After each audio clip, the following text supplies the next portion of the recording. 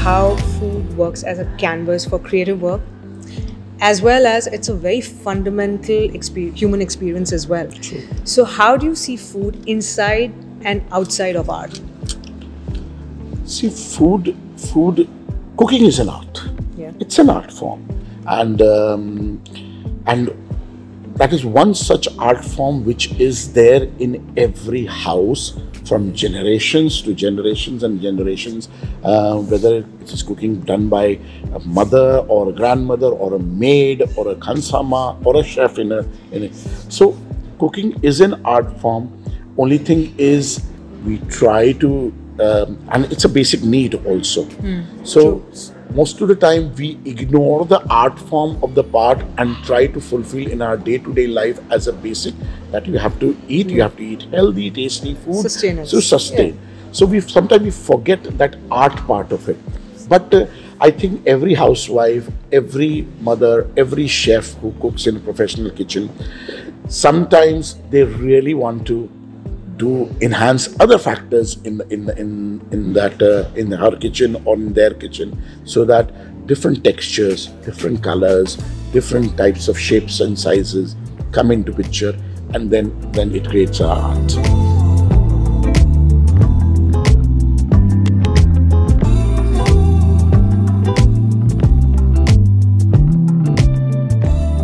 So touching upon that same subject again, just like art works around the conversations that surround us, the palette, etc., is all dependent on that. Does food around also, let's say your menu choices, do they also revolve around time, seasons? Does the palette also revolve around what's now? Absolutely. Food always revive around season. Right. And it was not only in Indian cuisine, in all different cuisine, seasonality played a very, very important part of. There are ingredients for different seasons. Right. There are flavors for different seasons. There are temperatures for different seasons. There are colors for different seasons in food. Right. So, chilies, winters it goes slightly up. Summers it goes a little down.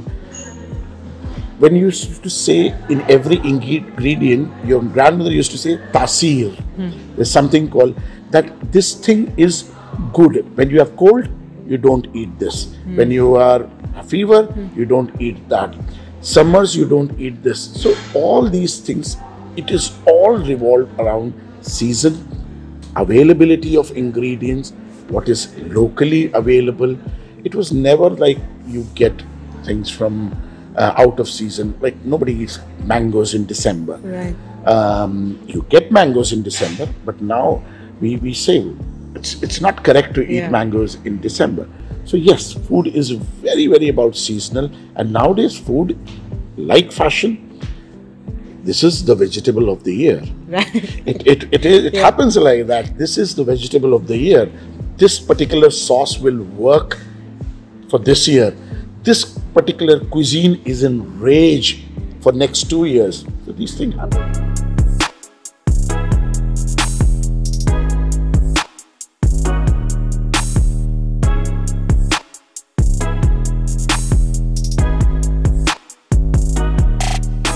You're first eating from your eyes, right? Then you start trying out whatever is on your plate. Sometimes what you see when you look at it in the first look, it looks unappetizing, so you don't even bother trying it. So plating is such an important part, and that is where the creative and the creative aspect and the art aspect kind of comes into picture, because we've created all these different elements to bring a dessert together, and then we get a canvas like a plate to showcase that on.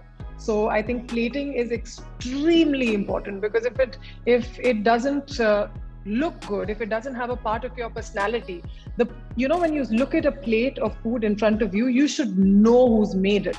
It should be like that. It should be a reflection of a chef's personality. A plating is literally that for me. When it has to have a part of my personality in it. So I think it's a very, very important aspect of the whole experience together.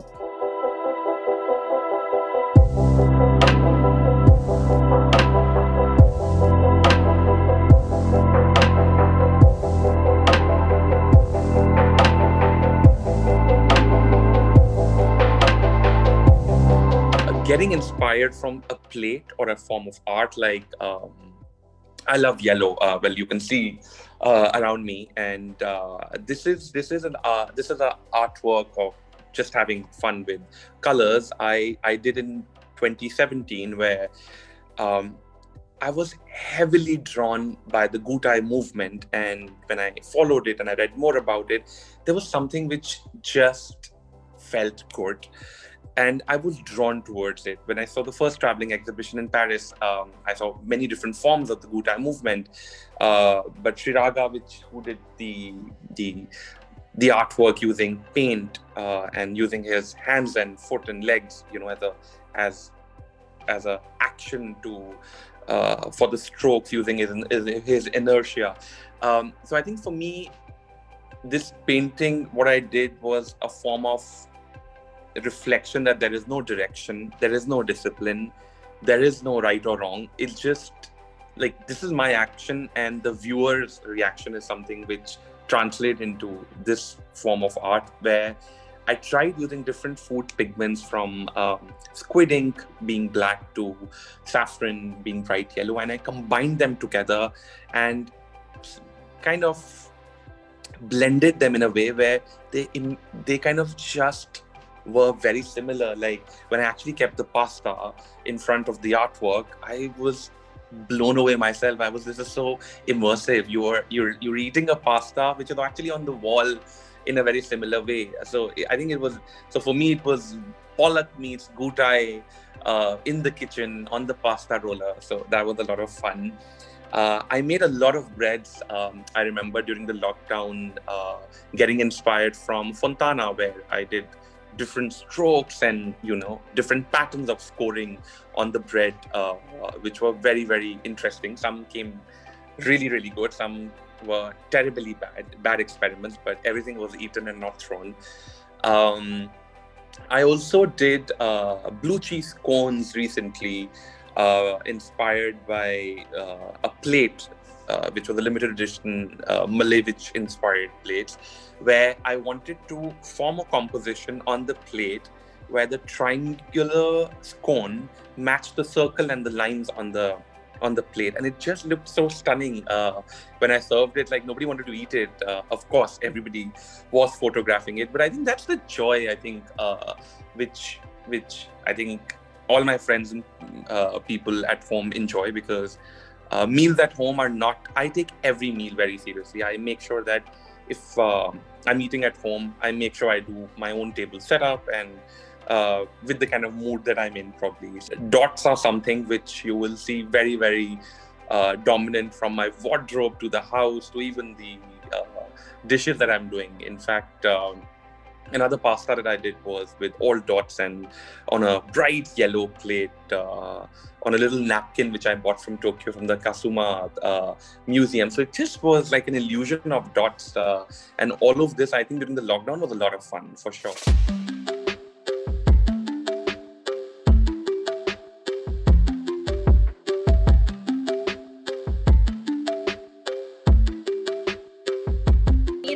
Grandmom and the Leftover campaign, both these campaigns combined tell a story about how I want to promote certain ingredients that were used earlier, like bajra, jowar, any millets that I use pretty much daily.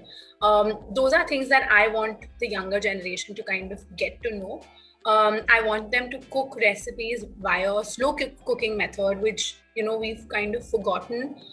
Because of the Russian life, because of globalization, because of the many restaurants that are open.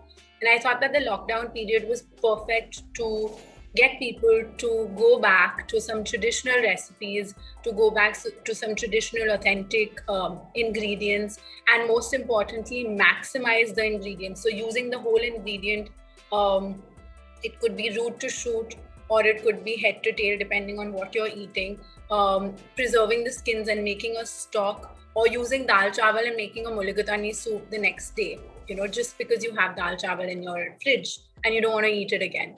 So a lot of campaigns have run and they've got a great amount of support. And I think most importantly, people have put it into practice. That's the best thing.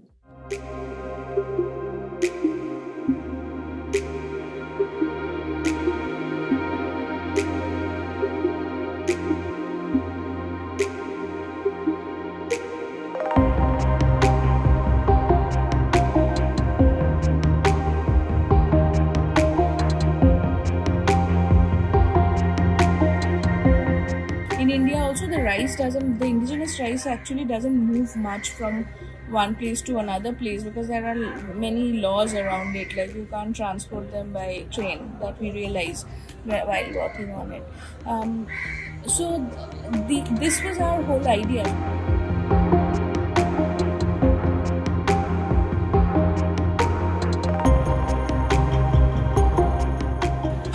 I don't think I can talk about a particular art, because I think that it can be many different things. I'm very much into music, so sometimes music, and it's all, sometimes music can inspire me. It has nothing to do with what I produce, but maybe some kind of emotion or something it evokes, and then I'm cooking something and that emotion is driven, is driving me. That happens a lot with me. Mostly I think that with me music is one form, and the second, I'm also very much into painting, so I also sometimes something just strikes me, and then you want to create something with the same kind of it's resonate in the same way, but it might not be it has no similarities. You can't say that this has anything to do with this. So I find that.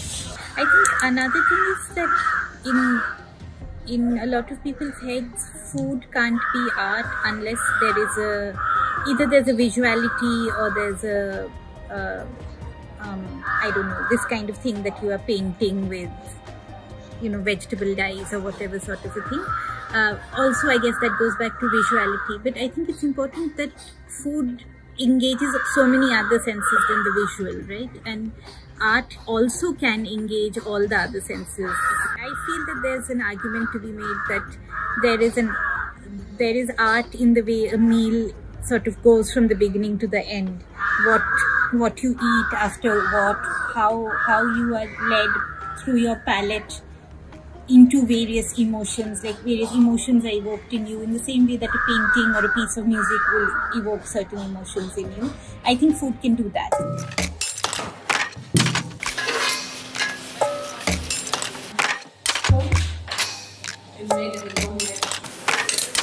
But when they cook here, they cook a very light kind of, the recipes what they have originally got from their kitchen.